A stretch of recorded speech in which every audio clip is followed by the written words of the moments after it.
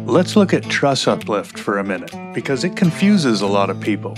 Insulation in the attic means the bottom chord of a truss is warmer and moister than the rest of the truss.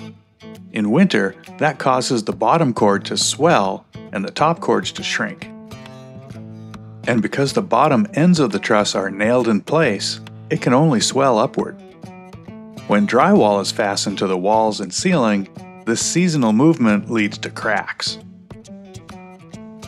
One way to avoid these seasonal cracks is to float the corners, keeping fasteners 1.5 feet away from the end of the sheet.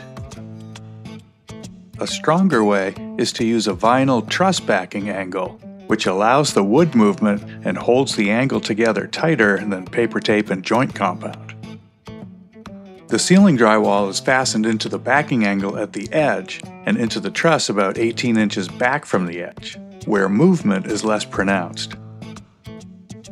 Now, when the truss bows upward in winter, the truss uplifts, but the drywall stays put.